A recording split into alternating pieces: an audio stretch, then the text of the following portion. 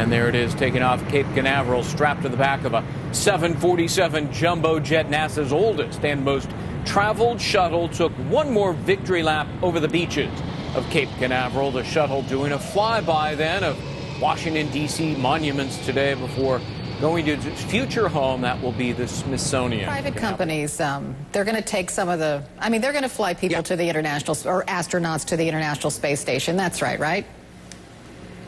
Absolutely, and Elon Musk, SpaceX, seems to be the leader right now, in the driver's seat. 2 weeks from now, he's going to perform the biggest test to date for his company. The Hubble Space Telescope. It performed several Hubble repair missions.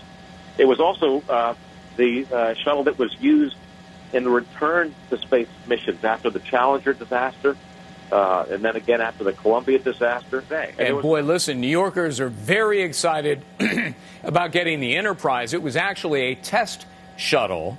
As we look, though, at the Discovery, a lot of people may be wondering, well, wait a minute, why doesn't the shuttle just fly into Washington, D.C. by itself? The answer is it doesn't really have conventional engines. When it enters Earth's atmosphere from space, it actually is gliding without any engines. And, commanders have often said, it's kind of like trying to guide a heavy brick because you don't have engines. You are simply gliding into your landing, controlled mostly by computers. You mentioned the Enterprise, which New York